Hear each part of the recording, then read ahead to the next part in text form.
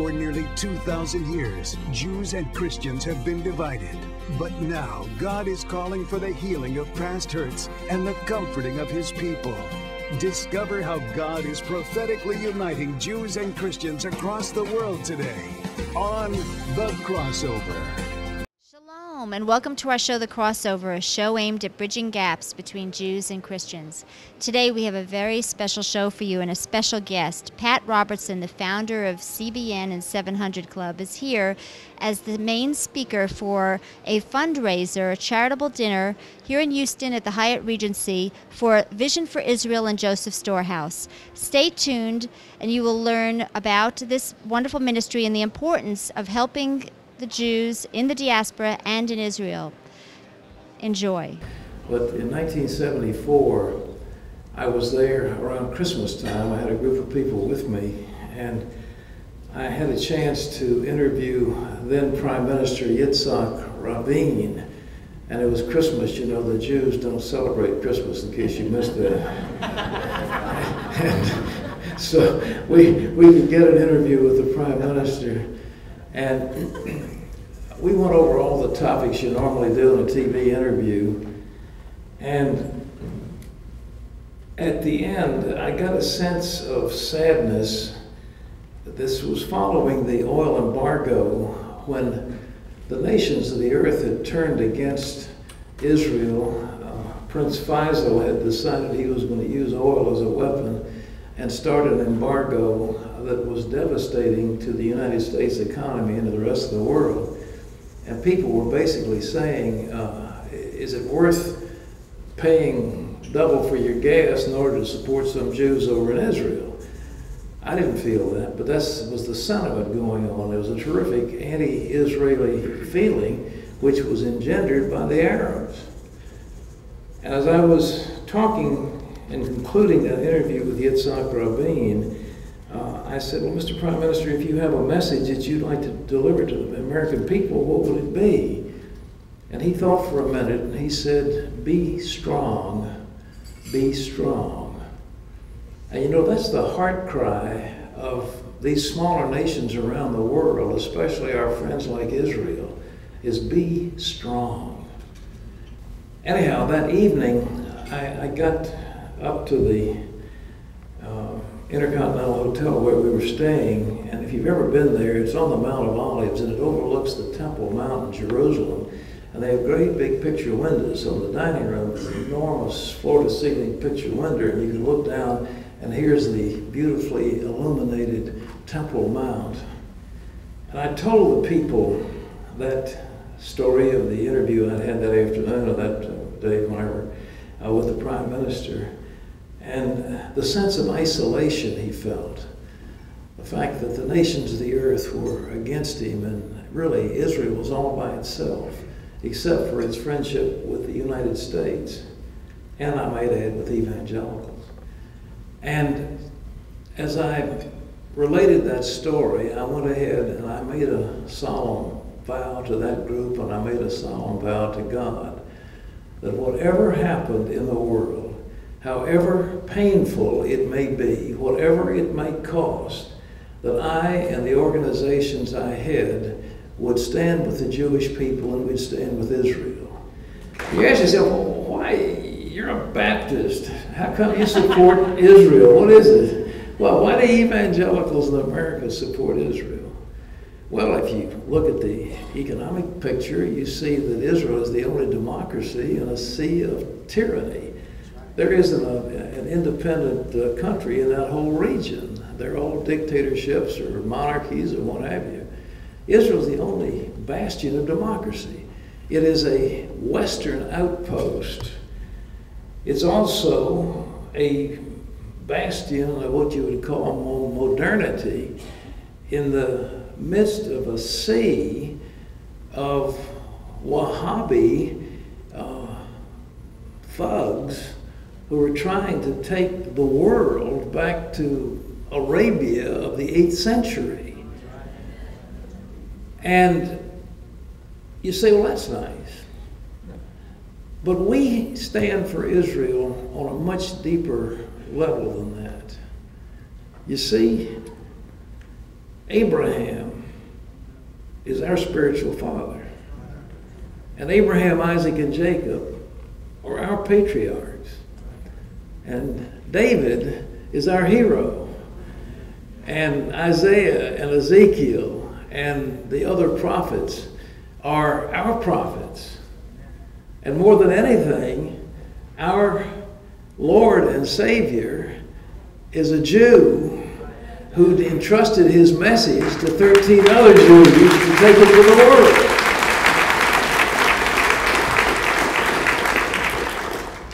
And our allegiance transcends economics and it transcends politics. It is deeply felt, it comes from the heart, and it's not something you turn off or on depending on what happens in the currents of the world. And it's not going to be popular because what we see right now is a vicious rise of anti-Semitism throughout the world, especially in France. I have little or no regard for France, even if you're Francophiles like Kerry. I am not one of them, you know. But when you see the anti-Semitism that's coming out of France, it is simply appalling. But it's not just France; it's Germany, and it's some of the other countries in the East Bloc, and it's arising in England and other parts of the world. And the United Nations. I just finished reading a book by the former Israeli ambassador to the UN, Dory Gold. It was called the Tower of Babel, not Babel, Babel. And he pointed out that that's what it amounts to, is a bunch of babble that's going on up there in New York all the time. And they spend a good part of their deliberations attacking Israel. Do you remember Zionism is racism? A big debate in the General Assembly. And there have been a number of sanctions against Israel. Israel puts up a fence to protect itself from suicide bombers. The UN passes a resolution condemning it. And if it were not for the vote of the United States of America, it would have passed and there would have been sanctions against Israel for trying to protect itself. That organization is terribly one-sided. And as I look at the the geopolitical situation that's facing the world, I've flown in a helicopter up the border of Israel. I've flown in a helicopter with Uzi Landau that followed that fence and saw how close it is. There are Arab villages. I don't know, if you get in the helicopter you can see it. There are Arab villages that are on hills literally looking down at the approach to the Ben Gurion Airport, which is the main airport in Israel. In other words, anybody who had locations there with a mortar or any kind of equipment could shell the Israeli airport. And the thought that the Palestinians would have a sovereign state with the implements of sovereignty, enabling them to bring in weapons of mass destruction freely without any interference whatsoever from Israel. You know, they tried to smuggle in 50 tons of high explosive weapons and other kinds of rockets and missile launchers. If the Israelis hadn't caught them doing it, they would have installed those in their country. But if there's no check whatsoever, Israel will be under attack. The neck of Israel along what's called the West Bank is only 9 miles. And when you go to they talk about settlements. When you go to Bethlehem, it's like a suburb. You know, like if you know Dallas and Fort Worth, it's Bethlehem is closer to Jerusalem by far than Fort Worth is to Dallas. It's right there, and they call that a settlement. And if the Palestinians who are intent on the destruction of Israel are that close, then the entire stability and the coherence of Israel will be deeply, deeply compromised. You know, the telephone rang, and I had a security guy with me, and he says, "There's a phone call for you." I said, "There is? Who is it?" I said, "It's Yasser Arafat." I said, "Okay, well, you know, Yasser, what's on your mind?" And he says, "Can you come see me?" And I said, look, I've got a plane I've got to catch tonight. I'm leaving at 1 o'clock in the morning for New York. I've got to drive up to the airport at Tel Aviv and get on board a plane. And I said, how do I get to Bethlehem?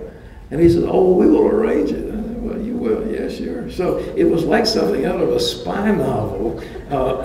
We drove in a dark car up a little dark alley, got out of this Israeli car with Israeli plates, got into a car with Palestinian plates, backed out of this dark alley, and drove off into the night past several security checkpoints into Manger Square in Bethlehem, which was an armed camp. There were people everywhere with Uzis and AK-47s and other types of automatic weapons. And I was taken into this former monastery and went up steps, and along each level, it was like a barracks with all these troops in there sleeping with their weapons, went all the way upstairs, and here's this room with this enormous, it was a room that was bigger than this, with an enormous picture of Jesus at one end of it, and sitting on a chair at the other end was none other than Yasser Arafat. And for the life of me, I don't know what he wanted to talk about, but I had a camera with me, so we talked about something, and his main thing that he wanted to snow me on the fact that he wanted peace with Israel, and he was such a good guy. And I talked for a little while, looked at my wife, and I said, well, look, thanks a lot, I've got to go back, get on a plane. Oh, thank you for coming. And so, you know, but the truth is, Yasser Arafat had one goal in mind, and that was the absolute destruction of Israel.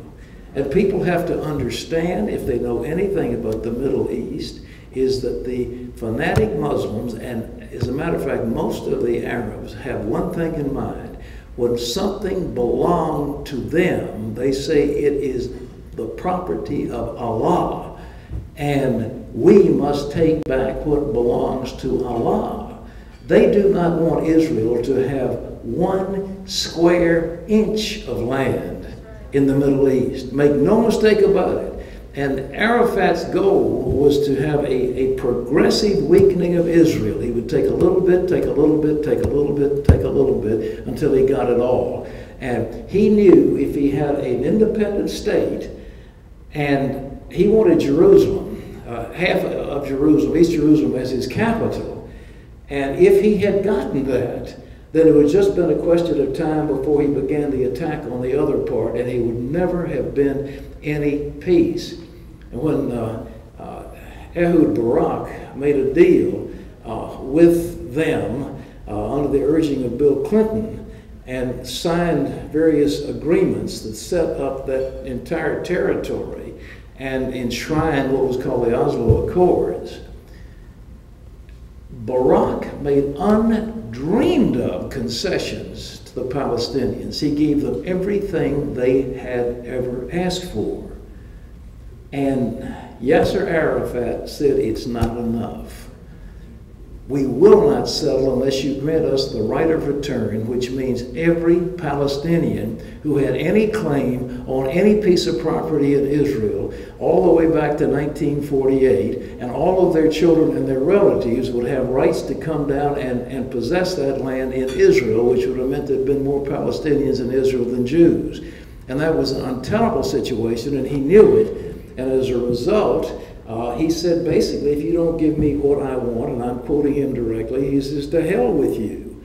And he started the Intifada, which has resulted in the death of at least 1,500 Jewish lives, or maybe more than that. I don't have the total numbers, but it's been a shocking thing. And what they've done is clamp down on Israeli tourism. It's clamped down on the sources of income coming into Israel. They have tried to choke that country economically in order to win a victory. And he has led to untold suffering among his own people. He's led to untold suffering among the Israeli people. And so many young people have had their minds poisoned because they have been indoctrinated since the time they're barely weaned. Throughout all the early years of school, they've been taught nothing but hatred for Israel. And I think somebody has to have his brain addled if he thinks that somehow a couple of people are going to sit down at a table and sign a piece of eradicate the hatred that has been built up during the time of Yasser Arafat's reign and the reign of the Palestinian Authority. That whole thing has got to be cleaned out. The terrorists have got to be done away with. But it seems like right now, Hamas wants to make their problems. The Al-Aqsa Martyrs Brigade has now been called the Arafat Martyrs Brigade. The Fatah, the various other organizations, and especially Hezbollah up in Lebanon, all want to get into the mix. And they do not want peace. They want to continue an armed struggle against Israel to destroy Israel. So here we are with people we love. Here we are with people with whom we share a common bond and a common faith. We worship the same God. We believe in the same Bible. And we serve a Lord who is Jewish. And we say to our friends in Israel, despite the ravings of Wahhabi thugs, despite the rhetoric of the quartet, the United Nations, the Russians, the France, and the United States State Department, we are not going to forsake our friends in Israel. We are going to stand with you, and we're going to see that you maintain your territorial integrity come what may. Had waited for many years. Those of us who are familiar with biblical prophecy knew there was one key prophecy we wanted to see fulfilled, and that's where Jesus Christ said, Jerusalem will be trodden underfoot of the Gentiles until the times of the Gentiles be fulfilled. And we waited and waited and waited and waited. I had the vice mayor of Jerusalem on my show some years ago. He said, well, what's all this stuff about Jerusalem? Why are you so interested? Don't you understand? Well, no, he didn't, but anyhow. It meant something very important in prophecy, because in 1967, in the Six-Day War, when the Jews, when the Israelis took over East Jerusalem, the first time since 586 BC, Israel was now in charge of all of Jerusalem. And Jerusalem was no longer trodden underfoot of the Gentiles. This was a major prophetic event. This is the time of the Gentiles, the end of the time of the Gentiles. In other words, there's been a tremendous revelation of God to the Gentile nations. It's like a time now when the sun is setting over a body of water, and you see it at that moment. It looks incredibly bright and intense. It's up in the sky. You don't notice it as much, but it gets right there. You look right at it, and it just gets in your eyes. We have had this kind of intensity in the last few years, certainly in the last 10 years or so at CBN, for example, overseas and around the world. We have seen well over 300 million people come to faith in Jesus Christ. That's the kind of revival that's been going on. We're in the end of the time of the Gentiles, the revelation of God to the Gentiles. That is something that we wanted to see. Jesus said when Jerusalem is no longer trodden underfoot of the Gentiles, then the times of the Gentiles will be fulfilled. And the Apostle Paul put it another way. If you read in Romans, he said, blindness in part has happened to Israel until the Greeks have a wonderful language. They use what we call onomatopoeia. The word say something, And the word in Greek that Paul uses is pleroma. It's a wonderful word, pleroma. It means fullness. Until the pleroma, the fullness of the Gentiles, be come in. And then, Paul said, all Israel will be saved. There's going to be a great revelation of God to the Jewish people. And some here tonight are Messianic Jews, and you are the first fruits of what God is doing in the world today. It is the beginning of one of the great moves of God. And when this happens, Paul said, it'll be like life from the dead. It'll be like resurrection. When the revelation of God swings away from the major Gentile nations and swings back again to Israel. This is a key prophetic event, and we're watching the time clock ticking as we see more and more toward the end of the age. The other prophetic things we look for, of course, is Israel coming back in the land. coming back from Russia. You know, the Joseph Storehouse is taking care of some of these Russian Jews that are coming in. Well, isn't that what the Bible says? That the people coming from the land of the north will exceed what came out of Egypt? And he will said to the people of the north, come back, and they're coming back. They've been a great move of Jews from that part of the world into Israel in fulfillment of prophecy. But the nation will come back again and in the land. And God said, I will give you a pure language. A few years ago, I met with Ehud ben Yehuda, who was the son of Eliezer ben Yehuda. And if you've ever been to Jerusalem, you see Ben Yehuda Street. Eliezer was the man who was the founder of modern-day Hebrew.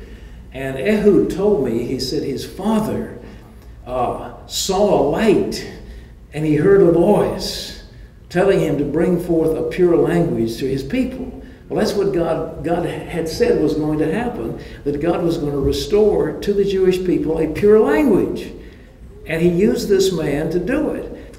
And it's amazing. He and his wife were married, but they did not cohabit on the ship because Eliezer says, I don't want to take the chance that our son, our first Hebrew-speaking son, is going to be born on some ship. He's got to be born in Israel. So we're going to wait till we get there to make sure. And but he was talking about how he listed, he got the, instead of the Ashkenazi pronunciation, that he got the Sephardic because he thought that was more melodious. And the people of Israel speak Hebrew today. And God gave them a language, a dead language. It is an evidence of God's work among these people. They've come back into the land. Jerusalem is no longer trodden underfoot of the Gentiles. There's a beginning of the stirring of faith among the Jewish people. And the other prophetic thing that is said about that is certainly taking place now, it's said in Zechariah, that all the nations of the earth are going to come against Jerusalem. And so we're seeing a point of time that says Satan is going to move against Israel. And I've asked myself, why do people hate the Jews so much? Did you ever think of that? Some of you Jewish, did you ever think? You know, somebody said, you know, I'm supposed to be chosen, but why did he choose me for this? The reason is the Jew is the evidence of God's work on this earth. And if the devil can destroy the Jews, if he can keep them from coming back to Jerusalem, if he can keep them from coming back to Israel, if he can keep them from taking possession of Jerusalem, then the prophecies will fail and Jesus won't come back again. That's the whole game. That's why there's such hatred of the Jews, is because the devil himself has stirred in the Adolf Hitlers of this world and the others, the anti-Semites, to turn against this. Why are we seeing this hatred of the Jews by their cousins, the Arabs? Why? Because the devil wants to destroy them from this land, because if he can do that, then the fulfillment of God, which says your kingdom is coming down, won't happen. And that's why I'm all for President Bush. I just thank God he got elected, and I'm thrilled that he's in there and all this other stuff. But if he sets his hand against Jerusalem, the Lord is going to set his hand against him, and I don't want to see that happen.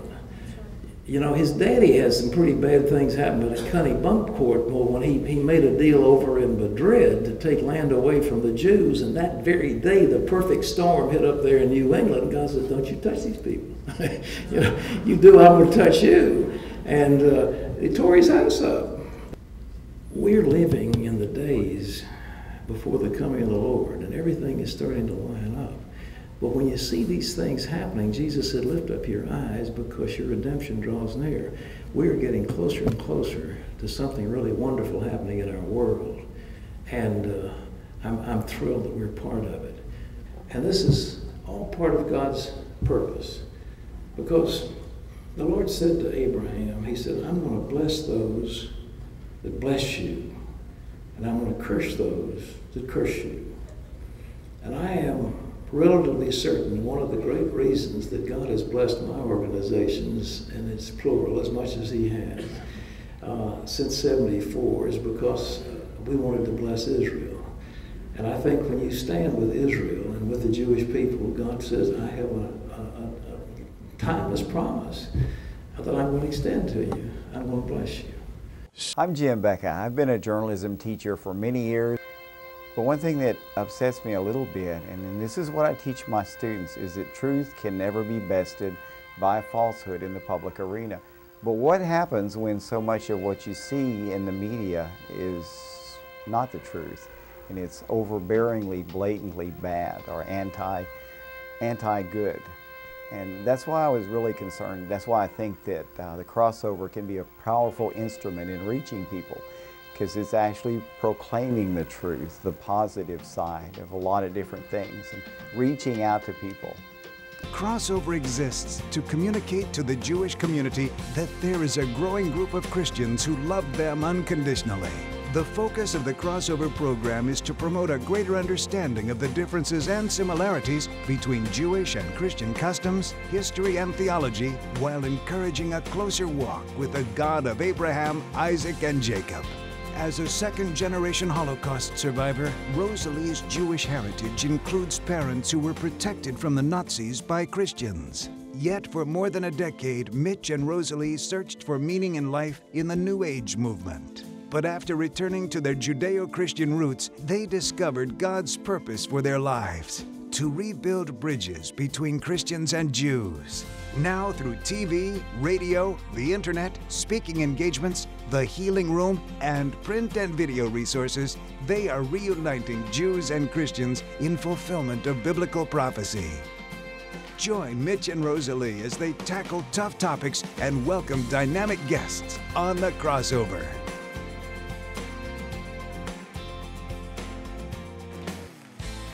The Promised Land.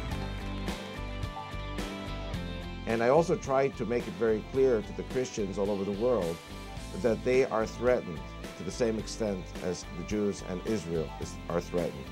And I also say basically that Jews and Christians are waiting for the Messiah, who is a Jew from Israel who speaks Hebrew. And that Messiah is going to come to Jerusalem. And so Christians share this faith with the Jews. The Hebraic roots of Christianity. And we began looking at Jesus through Jewish spectacles and not our Texas spectacles or American spectacles. Mitch and Rosalie, as they reach an ever-growing worldwide audience through The Crossover. We invite you to become a Crossover partner right now by calling the number on your screen. For your monthly gift of $30 or more, you will receive the Crossover Partnership Pack, which includes a DVD of today's program, a personal greeting and prayer message from Mitch and Rosalie, and more information about the Crossover Project. As you continue to support the Crossover each month, you will receive a new Crossover DVD, plus a ministry report, and your name will be added to our healing room. Call now and join the growing family of Crossover partners. And be sure to join us again next week as Mitch and Rosalie tackle timely topics and welcome dynamic guests on The